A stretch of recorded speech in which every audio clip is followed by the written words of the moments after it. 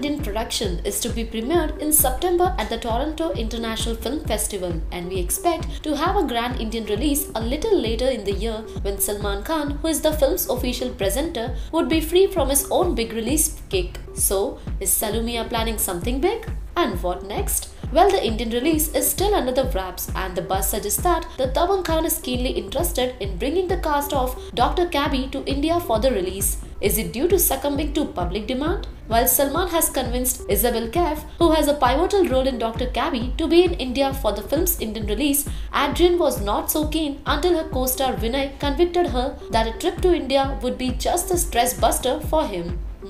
We just hope to consolidate his career in Bollywood and abroad with Dr. Cabbie. There is a lot of expectations with this one, है ना?